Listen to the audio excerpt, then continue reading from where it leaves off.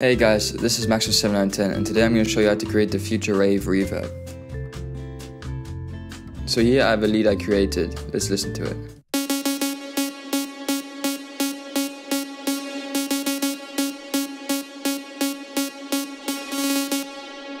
The most important thing about creating the future Rave reverb is compression. So what I did here in the reverb bus is add a long decay for this reverb. These are the settings, you can copy them. I then added an OTT just to thicken it up. It's not really necessary, I haven't seen other producers do it, but I just did it just for the sake of it. I then EQ'd the reverb, and then, this is the most important part, the compression.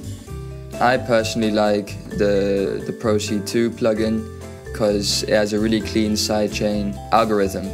So what's important here in this compressor are the attack and release buttons, as well as threshold and the knee.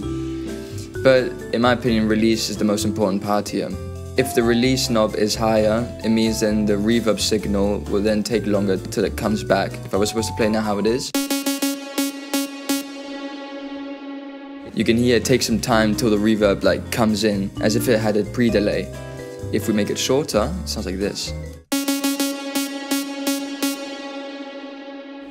Notice how it gets a little bit too muddy and it creates these artifacts. So it's important that we have a long release time on here, as well as a pretty moderate long attack time. On the main lead, I have a reverb with these settings, not only just to give it a bit of atmosphere on the lead itself, but also to create these reverb fills.